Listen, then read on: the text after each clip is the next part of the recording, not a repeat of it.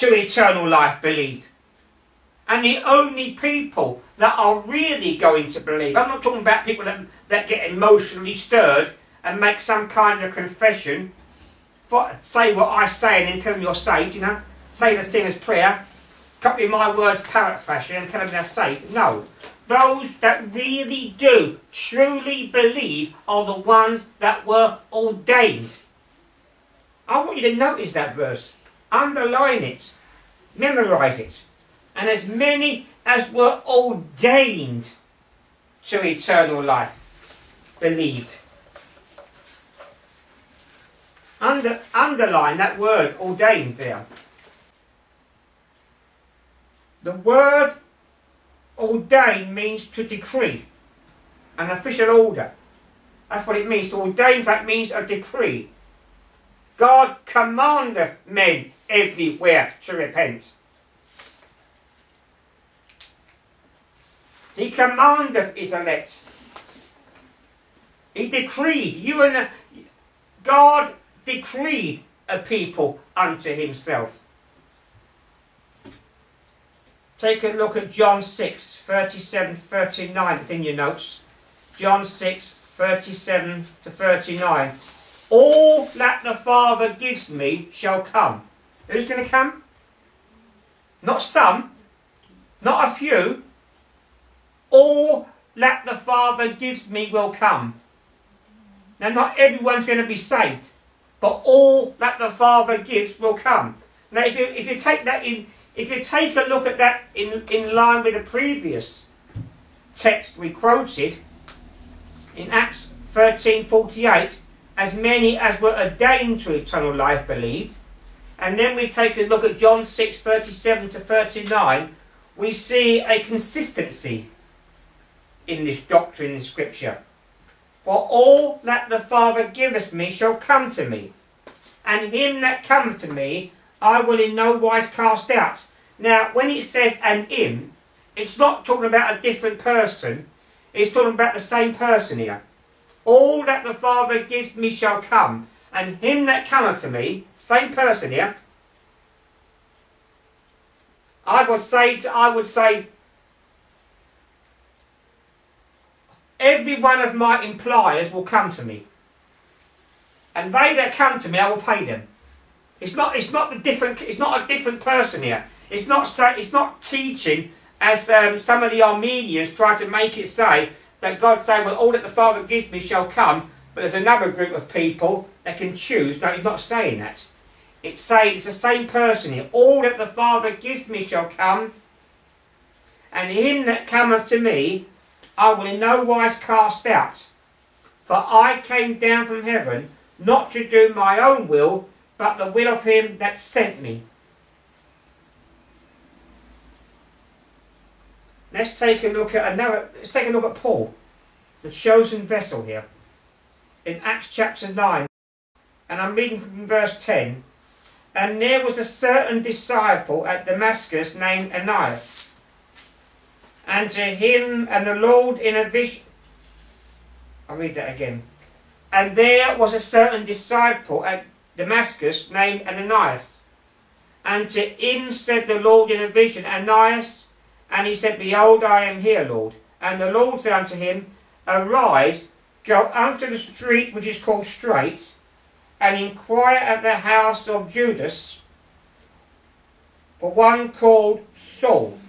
Now, that's not Judas Iscariot, by the way. That's another Judas. For one called Saul of Tarsus. For behold, he prayeth, and have seen in a vision a man called Ananias coming in, and putting his hand on him, that he might receive his sight. And Ananias answered and said, Lord, I have heard many things. I have heard many of this man, how much evil he hath done to the saints which are at Jerusalem. And here he have authority from the chief priest to bind all that call upon thy name. Now I want you to notice God's words to Ananias here. And the Lord said unto him, Go thy way, for he is a chosen vessel unto me. The reason that Paul was saved on the road to Damascus was because he was a chosen vessel. He's chosen vessel unto me to bear my name to the Gentiles and kings and the children of Israel. For I will show him how great things he must suffer for my name's sake. It's also, Jesus only prayed for his elect. Now those people that love to quote John 3:16, for God so loved the world, and make it look like, well, if that means every man, woman and child, it doesn't mean that. It doesn't say, for God so loved every man, woman and child. It says, for God so loved the world that he gave his only begotten Son. And the reason for that is because up until that time, salvation was only of the Jews. Jesus told the woman at the well, you worship you know not what, for salvation is of the Jews. But now, when Jesus went on the cross, he died not only for the Jews, but for the Gentiles. So God's elect people is not confined to Israel, but God's elect people are in Ghana, in Nigeria, in Australia, in Germany, in France, and all over the world. It doesn't mean everyone in the world, but it means that God's elect people are in the world, and that's what it means. So, and that's why Jesus didn't pray for the world. In fact, John chapter 17 verse 9, Jesus said, I pray for them. I pray not for the world, but for them which thou hast given me.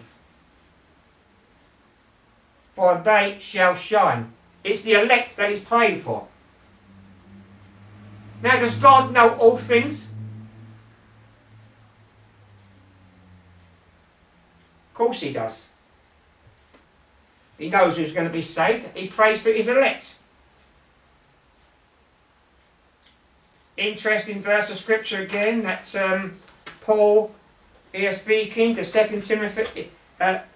Paul writing to Timothy. He says in 2 Timothy 2:10, therefore I endure all things for the elect's sake, that they may also obtain the salvation which is in Christ unto eternal glory. Notice, Paul was suffering, and he bore the suffering, and the Bible talks about the suffering he went through. He was shipwrecked, he was beaten, he went through all those kind of things, but he said, I'm doing it for the elect's sake, that they may receive salvation. Why didn't he say that he's suffering for every man in the world? Because Paul knew that God had elected a people unto himself, and he was suffering and bearing the suffering so that the gospel could go out. That is why when the Bible says that, referring to Jesus, that he is long-suffering, not willing that any should perish, what he means by that is not that God doesn't know who's going to be saved, and he's just hoping someone's going to be saved. Because if that was true, Jesus could never return. He could never return to earth, because he would think, oh well, I better not come back today because that man next week he might give his life to me. He might be saved. He might respond. So I can't do anything yet because that person may be saved. No, God knows every single person that's going to be saved. He has elected people as He saved, and He is long suffering, so that everyone that is due to be saved will be saved. And in fact, He is long suffering in that sense, and is allowing things to go on because God knows when the final one of His elect will be saved. And He will suffer as long as it takes. I don't know. It could be next year. God may have an elect person to be saved this year. The last elect person could have been saved 2 hours ago. In which case, we don't know. Or it could be next year. It could be 10 years or 20 years' time. But God is long-suffering, and He will stay as long as He likes, as long as it takes, until the last one of His elect will be saved. And that is what... And if you take a look at that, when said about Jesus that He is long-suffering, and not willing that any should perish, that means any of the elect. You take that with what Paul says here, but therefore I endure all things for the elect's sake, that they may obtain the salvation. We put them both together, and it makes sense to say that Jesus is long-suffering, and he will long-suffering not willing that any of his elect, any of it that he's chosen, any of those names that were written in the Lamb's Book of Life from before the foundation of the world, that everyone will be saved.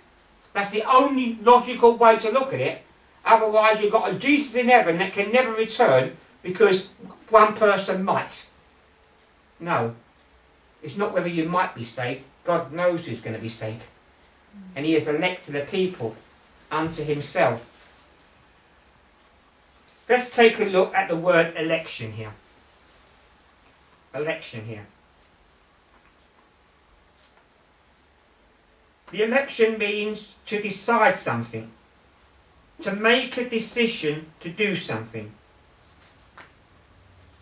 This is the Encarta World Dictionary. It also means to choose somebody for salvation. That's what it means. And if you take a look at the context of the Bible on there, it means to choose somebody for salvation. You were elected by God. You didn't elect God to be your saviour. He elected you to be saved. He made that decision. To choose somebody by the divine will for salvation. That's what the Encarta World Dictionary says. Some do not like the fact that God has an elect people that he has chosen. But the Bible over and over again calls us the elect. That's what he calls us. Let's take a look at a few verses of scripture that makes it clear. Matthew 24:22. And except those days should be shortened, there should no flesh be saved. But for the elect's sake, those days shall be shortened. Notice who it's shortened for? The elect's sake. Matthew 24:24. For there shall arise false Christs, false prophets, and shall show great signs and wonders, insomuch that if it were possible, they shall deceive the very elect. If it were possible, but it's not possible. God's elect will not be deceived, because he will keep us from deception.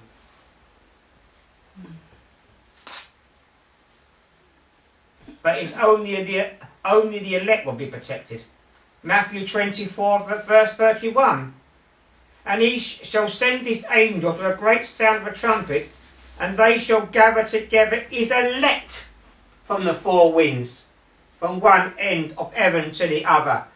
The preaching, when you and I go into all the world and preach the gospel to every creature, God uses the gospel message to draw the people that he has elected to salvation, and he gathers his elect. He gathers them from all over the world. He's got his elect people in Barbados, in Jamaica, in Germany, in France, in Ghana, in Nigeria, even in Malaysia, I guess. One or two in England, maybe.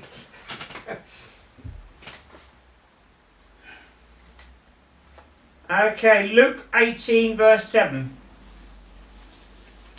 And shall not God avenge his own elect, which cry day and night unto him, though he bear long with them? Again, here we go, though he bear long with them. Take that with the scripture, that he is not long, that he is long suffering, not any that any should perish,